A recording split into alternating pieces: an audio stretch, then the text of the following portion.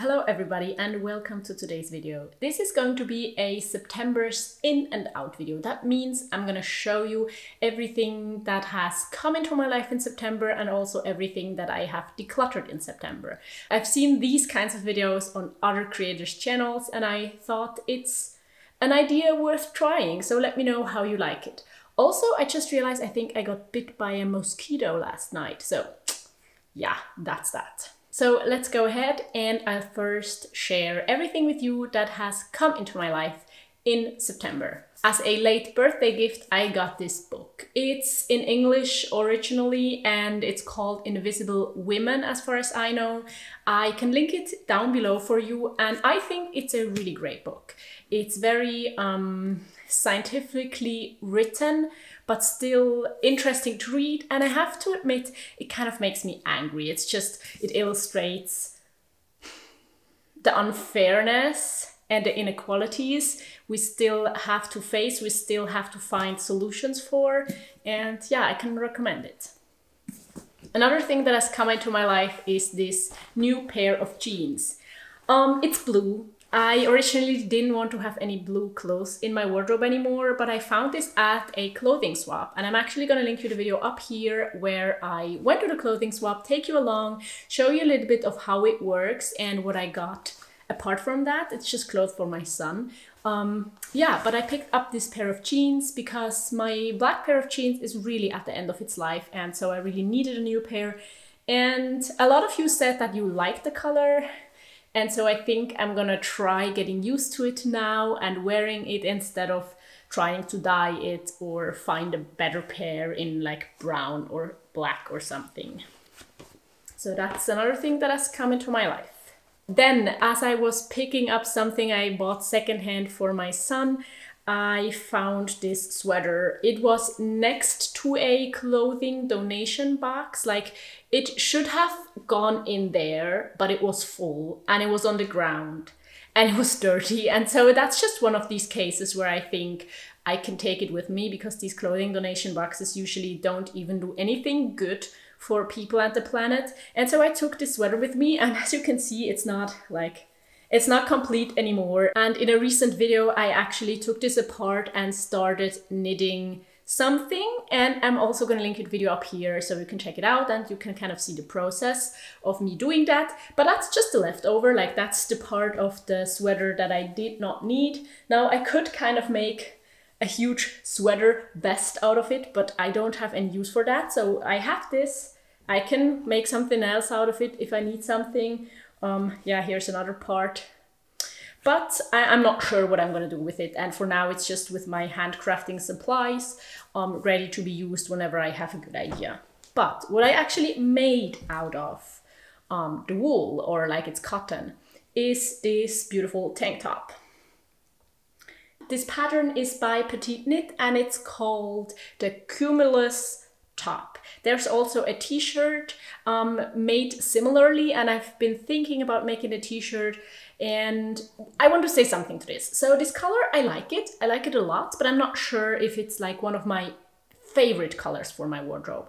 But what I wanted to try with this top, now it's getting colder, winter is starting, so it's like the worst time of the year to knit a summer top. But my idea is that I can still wear it underneath sweaters. And I really just need to try that out because otherwise I don't know. And because with my wardrobe being extremely minimal and I really want to keep it that way, I just don't really want to have a top that I can only wear in summer. So the idea is that I can wear this all year round, and that's what I'm gonna try out. I just finished it yesterday evening and I already wore it with a sweater on top and it kind of worked out, but it was another self-knitted sweater, so it's like a thicker one. I'm just gonna try it out over the next few months, and at the end of the winter, I'm sure I'm gonna know more and I can tell you whether this is gonna stay in my wardrobe and whether I'm gonna make more like knitted t-shirts, maybe also the Cumulus t-shirt, maybe out of the rest of the cotton, or if knitted t-shirts are just not something practical in my wardrobe. Also let me know what you think, if it will work out or what your concerns are. That's actually already been all the things that came into my life, or like, I mean, it's many for being a minimalist and trying to consume very intentionally. But now let's move on to the things that I have decluttered. Now, these are all personal things for our household or for all of us. I still also got some things at a flea market for my son. I got something for our kitchen from like the flea market. I got some books for my son. And yeah, but now let's move on to the category of things that I have decluttered from my life. We have a lot of books here. So these were all books I got for my birthday, and I usually just read the books and then I give them to somebody else to read. Some of these I will give to my boyfriend, like I'll actually declutter them and then they belong to my boyfriend and he can do with them whatever he wants. I do not want to keep them anymore. And the first one, that's definitely going to be the case for this one. So this is like the Rivers of London series, and I really like it. It's fiction, it's a fantasy world, and it's in London. It has to do with a wizard. It's written in a very funny way, and actually I got one of these books for my birthday last year as well. I think that's like the 6th book in the series maybe. And you started reading it because of me, because I recommended it. So maybe there are some of you who also would like to start the series. I think it's a great series. So I'll also link this book down below, as well as all the other ones, if I can find links to books for where you live. I mean, you're from all over the world, so that's maybe going to be difficult, but I'll see what I can do. Another book that I got for my birthday is this. It's actually like the play version. It's not the original book. And it's a very touching story, I would say. And I love, and I've said that before, I love reading books from like different people, from different backgrounds and perspectives. I think it's really important to also get a better understanding, just as a human population on this planet. I think it's very interesting and very important to read books from different people or talk to different people. This is a book that's only available in German, I think. It's from like an influencer, businesswoman. She does a lot of things, activist, and I thought it was really, really good. It's kind of a self-help book, but it is without all of these scientifically wrong things. Like, she strongly focuses on things that you actually can do, on proven strategies to improve your life. It's without any like toxic positivity, and you really don't need to like discriminate a group of people to have your happiness or anything that sometimes happens in these self-help books. So I really like this one. There were no like really new ideas for me, but I like her in general, and I really loved her book. And it was also just really wonderful reading some more of her personal story. And then last but definitely not least, in the books category, there's the Afro-Minimalist's Guide to Living with Less. And I have to say, this book was really inspirational. I was looking forward to reading this. My boyfriend got it for my birthday, and we had to wait like 3 weeks because it was shipped from the US, because it wasn't available in Germany like normally in the bookstores. But it was worth it. I really, really liked it. Now, it's not a book that is focused on like minimalists that are already super minimalist. That's a weird sentence. It's more so for people to guide them through their minimalist journey. But it was still very, very interesting. It was great reading some of her personal story. It was great seeing her approach to minimalism. And I also found that we think about minimalism very similarly.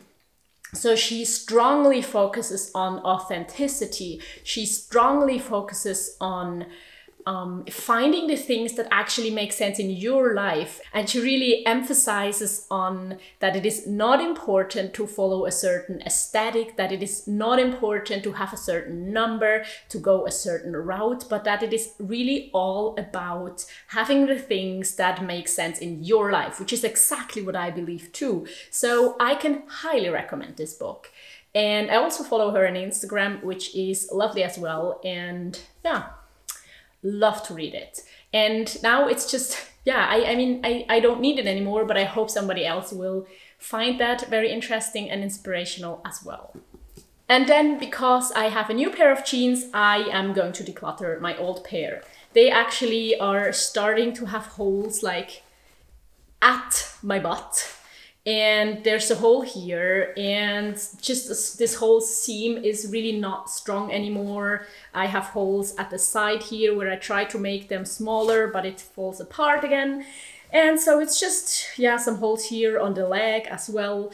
So it's just time for them to go. I will either recycle them or maybe make something out of them, but I just don't know what at the moment. So if you have any ideas for that, let me know down below in the comments.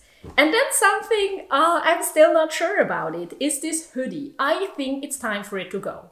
I have 6 like sweaters, hoodies, things to put on top of t-shirts, wearing to be warm, and I just don't need all of them. And I think, and I really prefer to not have 6. And I think it's just time for this one to go. You saw I kept this one because a lot of you would suggest that I would keep it, and my boyfriend also really likes it, and I just made it a few months ago, so I'm gonna keep this one for now. But I just think this one has to go now. But I'm now gonna take my own advice. I'm gonna consider it decluttered, put it where all of our decluttered stuff is, waiting to be taken somewhere else. While this is, I'm not sure, I can't really give that to somebody else anymore, but I'm still gonna put it there, consider it decluttered, and just see over the next few months if I regret it. And if I really feel, like not just once, but if I feel over like days or weeks that I really regret it and want to have this back, I'm gonna take it back. But for now, I'm considering decluttered, and usually it also stays decluttered when I'm doing it that way. So a total of 3 real things have like entered my life. Also this like material that I'm not sure what I'm gonna do with, and a total of 6 things have left my life. This does not really make like my number of things I own a lot smaller, just because I've gotten a lot of things in August because it was my birthday, and the books I still have will be decluttered in the following months. Plus there's just always this small fluctuation of things that enter my lives, things that go, and I thought it's just something that could be interesting to you, seeing how things in my belongings change. So let me know what you think, let me know if you like this video, and also let me know how this works in your life. Are you decluttering things on a regular basis each month? Are there new things coming into your life during every month? And how happy are you overall with like the situation of stuff entering and leaving your life? Thank you so much for watching, and if you want to see more videos, I'm going to link you a video here and a playlist here, and I also hope to see you in my next video. Bye!